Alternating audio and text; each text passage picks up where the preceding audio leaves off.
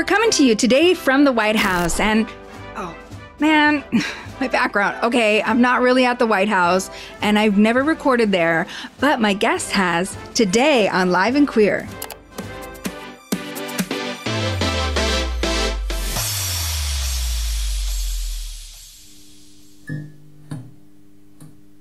Welcome to Live and Queer, QCC's Queer Art Show. I'm your host, Maya Chinchilla, and with me today is comedian, writer, and podcaster Zahra Noorbakhsh. Zahra is a queer, feminist, Muslim, Iranian American, and I've heard she also sometimes goes by Daisy Duck. So color me intrigued. Let's bring her on and hear more about it. Welcome, Zara Noorbakhsh, everybody. Hey, thanks for having me. Hi, so good to see you. Salam, salam. Salam, chetori. Is that? Oh my God. Is that right? I'm Is so that right? Yes, I had a Persian roommate, so Hey. she taught me about like hairstyles and salons and how you jump into the seats and all kinds of things about Persian culture, and I taught her about Guatemalan culture. And what's interesting is I think both of our dads are like they have the same sense of humor. So I don't know if there's some sort of relationship between Guatemalans and Totally, and rad brown dad, yeah. Exactly. All right. Well, before we go into more about your work, let's take a look at some of your comedy. And I can't take this feeling anymore of not knowing, wondering any moment could be coming out time, any moment they could be coming at me. Is my mom gonna cry? Is my dad gonna yell? Are they gonna kick me out of the house? I don't know. Do I know who they are? And I'm sitting at the dinner table and I just come out in one sentence. On the podcast, Good Muslim, Bad Muslim, I came out as bisexual and I'm gay, queer, whatever you want to call it. And Duncan knows, he's always known, and there now you know, and that's it. You can be gay and Muslim. I am.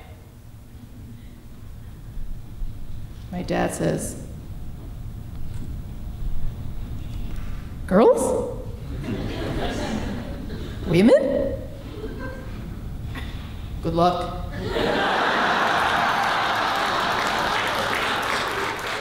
My mom slaps him in the shoulder. She says, shut up. She says, oh my God, how many of your friends have you slept with? Which was very hard for me because in my head, all of them. Then she introduces another version of hell I had not anticipated. She takes out her Facebook and goes to our mutual friends and asks me which ones I find attractive. Which is very difficult for me because all of them. And they're making jokes back and forth, and I say, I hate you guys. I know this is funny to you, but it's not so simple. A lot of people are saying you can't be gay and Muslim, and my mom, her eyes boomerang out her head and back into their sockets. And she said, oh, God. Nothing gets between you and Allah. Remember that. Moses parted the Red Sea. Jesus walked on water. But Allah gave an illiterate orphaned boy a book and said, read. Because self-discovery makes a prophet, not a bunch of self-righteous jerks.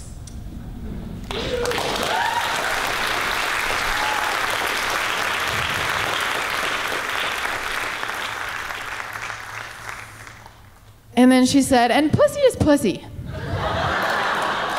I don't know what that means. I don't know what that means. I don't know what that means. I don't know what that means grammatically. One pussy is a metaphor for the other. I don't know what that means. I don't know what that means, Mom. I don't know what that means. My dad says, yeah. I don't know what that means. Yeah. Pussy is pussy. My dad says, everybody has an outlet, man. Pussy is pussy. Everybody has an outlet, man. I think that's a Rumi poem.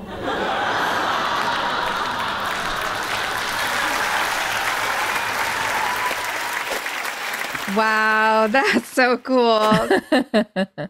Tell me more about it. I mean, that's a great story. You know, I think we have all these expectations of, or especially in mainstream media, what that experience is going to be like. So that was super fun.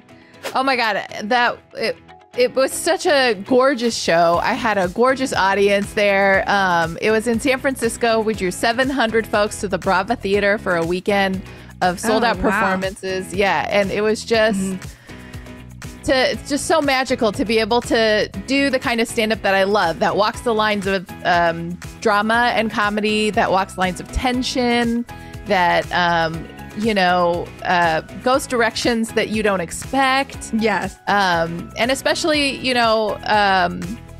parents that you don't expect to hear from.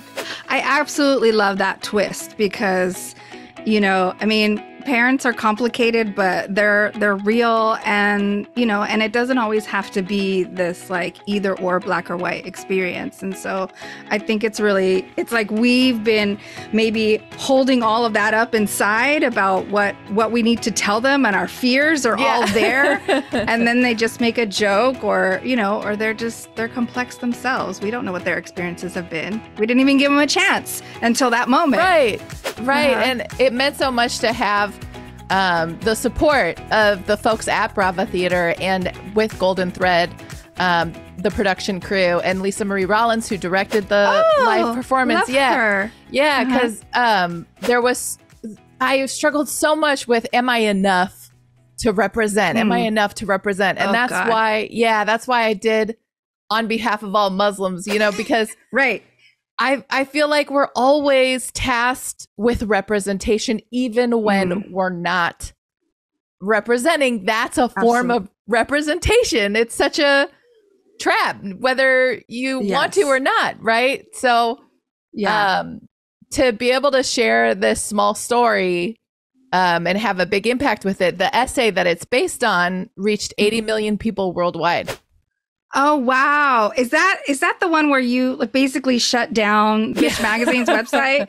It crashed. Oh, it crashed. It totally crashed. It crashed 3 times. Yeah, the site link. And it was just a phenomenal experience. And it was just such a gorgeous time for me. I mean, I was so nervous about being token and representing all Muslim queerness, and I just got so many emojis of love and sweetness. Don't emojis just fix everything? Yeah, they do. Absolutely. And that's so great. And that whole having to represent for everybody, God, so much pressure we put, because sometimes it's just, we only are allowed in mainstream society one voice of, of a person of color or from any community that's marginalized. So yeah. Well, I'm glad that we get to also process our own feelings through comedy too. Comedy's so healing. Yes. Well, cool. So you've done so many fabulous things. I want to get into that. And one of them, I heard you also, what was it like to record at the White House? Oh my God, so surreal. Okay. That all happened because of my Good Muslim, Bad Muslim podcast co-host, Taz Ahmed, who received a Champion of Change award at the White House and asked if we could record our episode there. Oh my God. And it was just such a surreal experience to get to go. Like, the audience was full of lawyers. Okay. Yeah. Who were there to, of course, make sure that we walk the right lines, Oh, I see. Okay. That's why they're lawyers, not because they're interested in the awards or, okay. I think a little of both. Okay. Okay. All right. They also love podcasts. I heard lawyers. There was that podcasts too. I cannot confirm nor deny that they particularly asked to be there because they were fans of us. You never know. Yeah, I'm assuming. Okay. And so this is the Obama Whitehouse, not the most recent. Okay, good. That sounds a while ago. Yeah. A different United States. Yeah. And in some ways the same. Yeah. Right. Just a little bit smoother. A little smoother, a little more organized. Yeah. And we usually on the podcast, we issue like fatwas and creeping sharias. And of course we couldn't issue a fatwa, No, not that time.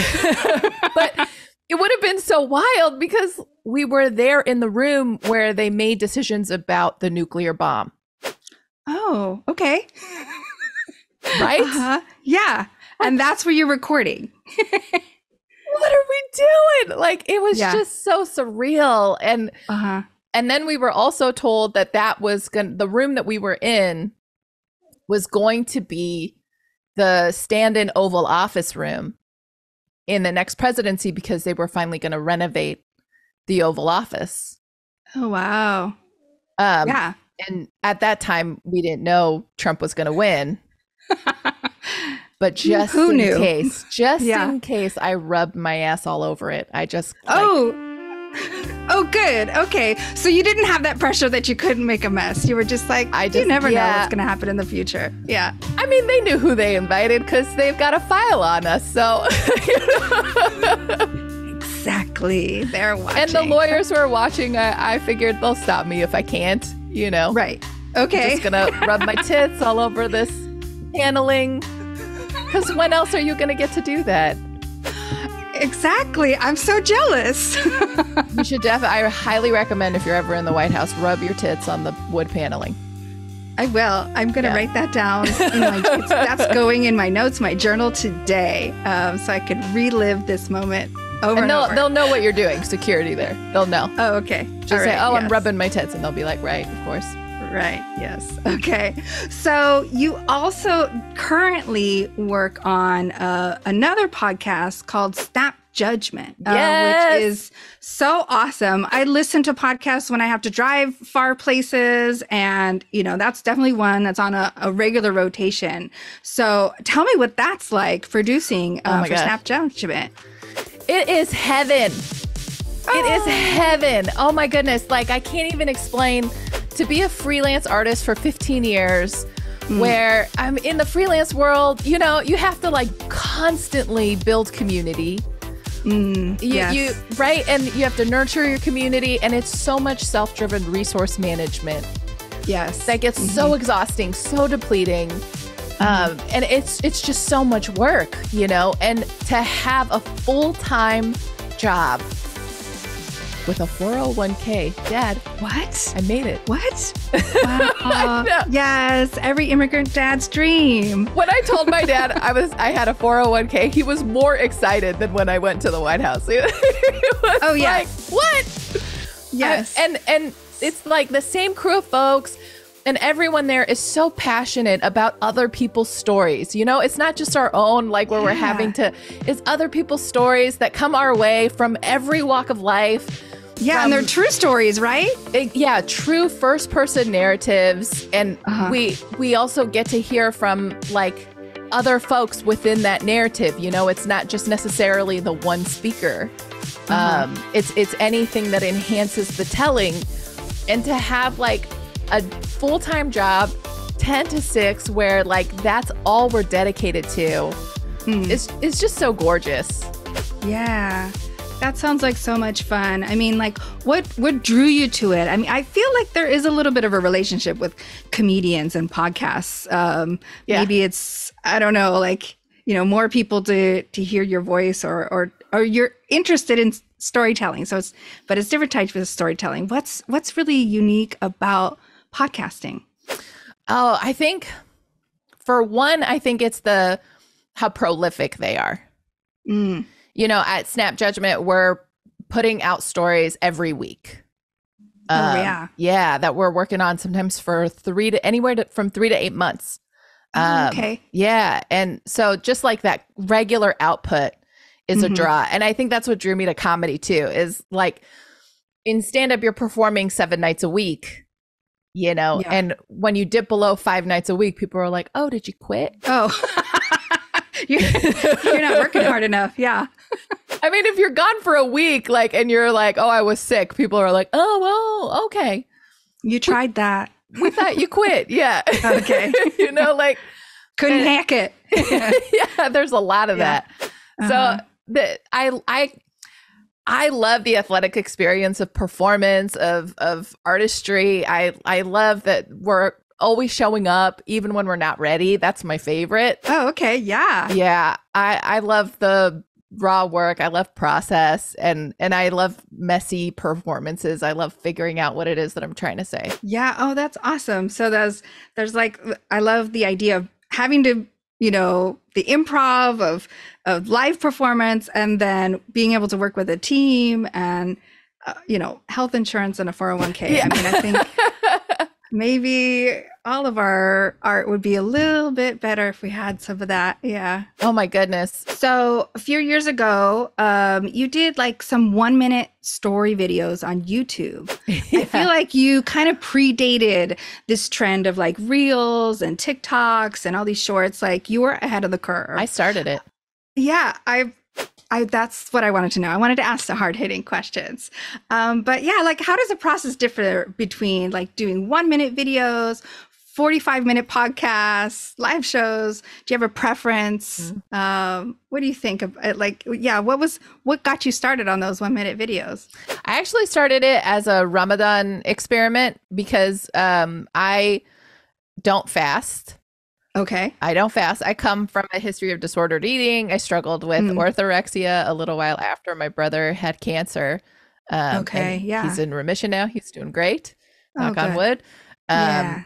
But so it's very triggering for me, Ramadan time, where we're fasting. And so I wanted to play with ways that I could participate. In the Ramadan is this time of like curated challenge and self-discipline. And when I'm not participating in Ramadan, somehow I feel so disconnected from community. And that already is hard for me as a person that is at the intersections of so many communities. I'm often in that little Venn diagram sliver of limited existence in community. I'm always on the fringe of something about me intersects in a way that creates a contradiction in one of my other communities.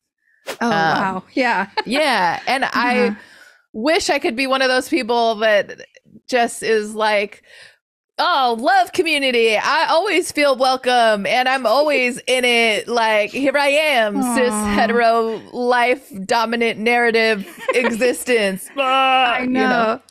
Yeah, and you could also be somewhat, marginalized from any of those communities. Right. The community sometimes is not even that welcoming of, bisexual, pansexual experiences. So, man, you get it from all sides. and not in the hot way, right? Not in the sexy way. I mean, yes. After this show, I'm sure all things are going to change for you. But yeah, so you have this determination to practice these videos, and you got a lot of good stories out of that. Yeah, in my neurodivergent life, as an ADHD person before it was cool. It's totally cool now.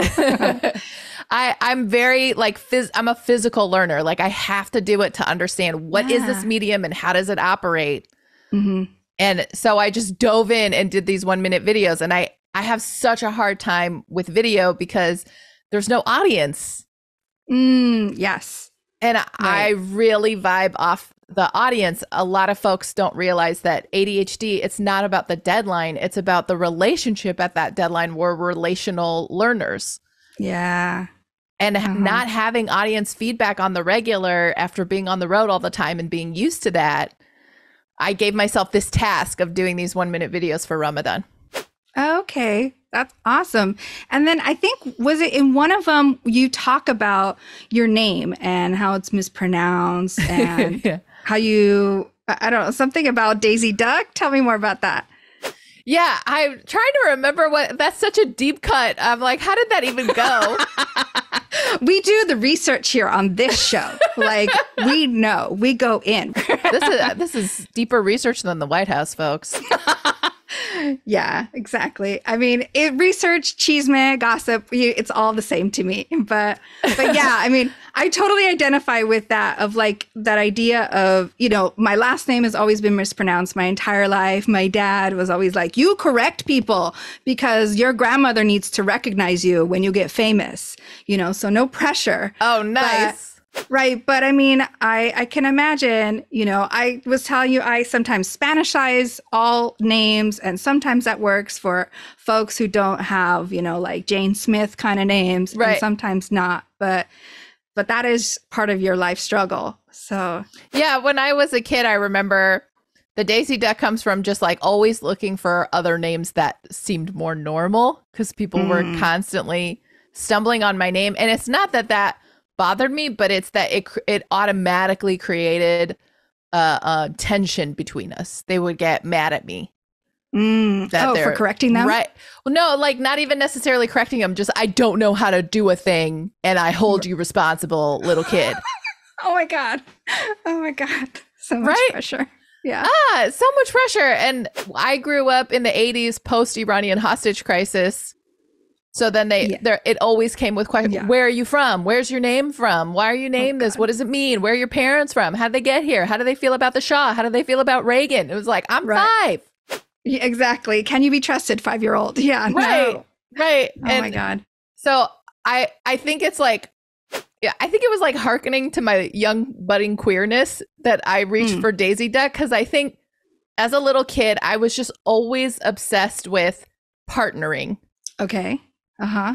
I was always paying attention to how people partnered. And I think it just confused me so much, because as a budding bi-pan queer person, I was like, how does this work for me? And she was the sexy duck. Yeah, totally sexy duck. Right. And she had an edge, and she wasn't like Minnie Mouse. You know what I mean? She wasn't all like, here I am fitting in boxes. I never thought about that. Yeah. She kind of went, they both would kind of go off on each other, the little ducky, right? They'd get their feathers really ruffled. Yes. Yeah. And I always felt like Daisy was kind of hitting on Minnie a little bit. I see that subtext. Right? Yes, absolutely. Oh yeah. I'm going to go back now. I feel like it's all there in all of the cartoons. Okay. So did they actually call you that, or you were just like trying to figure out one thing, how to be called differently so that you wouldn't have to have that experience? Pretty much the latter. I was always like, how do I make this easy? Right. Yeah. Everybody knows Daisy Duck. I'll just name myself Daisy Duck. Right. Yes. It didn't work out. And the alliteration and everything. Yeah, I think I had like the opposite experience where I was in a Spanish class and like all the white people were choosing like Latino or Spanish names. Oh, that's funny. Yeah, so I was like, well, Maya, that can be pronounced in any language, but I want in on this too. So I decided I would be called Margarita, Margarita. Oh, that's awesome. Because that's a drink. I don't know. You were like, I want to Latinify my name even more. Right, exactly. In a white people way. I want to join in on this appropriation. Exactly. Yes, all that conflict, that inner turmoil as a kid, man. All the things we're expected to kind of understand and play with. But also, clearly, we have this wonderful, complex point of view. That you channel into your comedy as well. And so, I want to ask you, what is your favorite experience in performing? Like, is it all a blur because there's so many, or are there times where somebody says something from the audience and you're able to turn it into something, or does it or has there been crash and burn times? Oh yeah. I mean, comedy just seems so fun and so terrifying. Yeah, I mean, I think that's why I like it. I like that it's just you basically play with a scientific method of performance in comedy. You try the same joke again and again and again, and it's like, oh, is it the pause here? Is it this inflection? Is it this weird gesture? How do I play with this? Paramount in comedy is the laugh. Yes. That's what decides if it's good, Absolutely. But that gets so tricky. Like I had this joke that I performed that always got a different response everywhere I went. Really? Yeah. Wow. How does that happen? It goes, I have a white man. I own a white man by marriage. Right? Okay. I'm very happy with him. He's adequate. Yeah, it's a contract. Yeah. Yeah. Adequate white guys are like the golden retrievers of the doggy kingdom. Just, hey, I want to play. I want a friend. What are you? Token. Who was racist to you today? Oh, you got a good one. Got a good guy. And I train him. You got to train your white man. I train him. Yeah. I say, what do you do when it's time to step up, boy? You step back. Okay. No, you don't get a treat every time. But good job. Yeah, you don't get a cookie every time you're just doing what you're supposed to do. Wow. That's so funny. And I did that performance at this show in 2017 at the YBCA. Okay. You can check it out. It's online. Good. Oh, man. It was just silence and so much tension. There were so many golden retrievers in the crowd just not having it. Like, it was rough. Yeah. It was rough. And like, they want to feel good. They Yeah. want to feel like they're not the problem. right. And it was like weeks after Trump's election. Oh, and then they're probably like, can I actually laugh at something like this too? That night they were mad. They were mad at me. They were like, I'm trying so hard.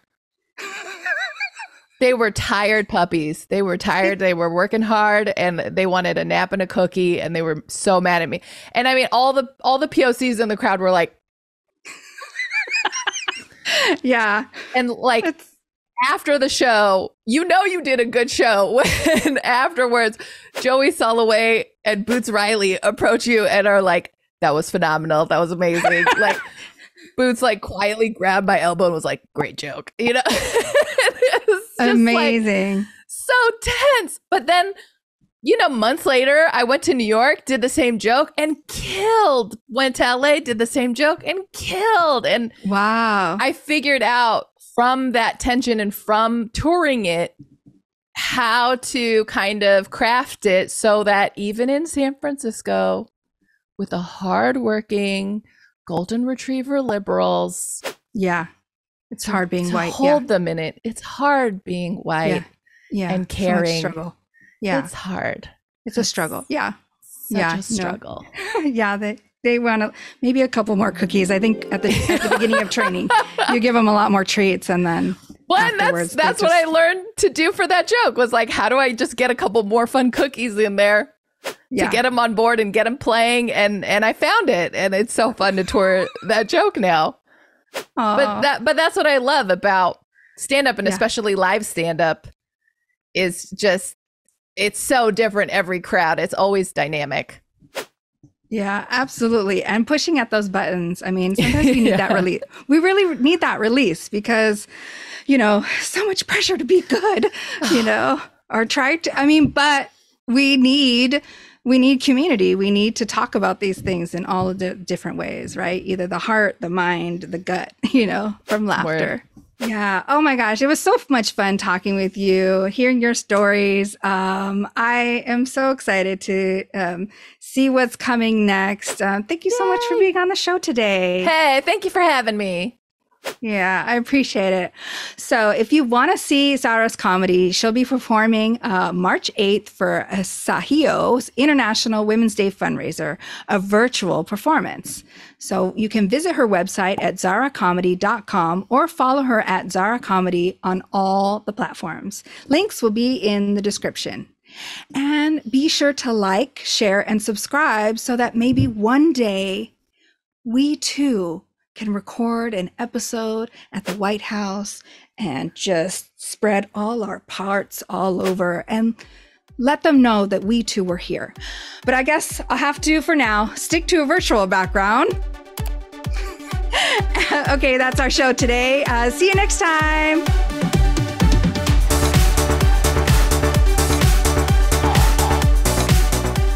I'm Maya Chinchilla, and I approve this message.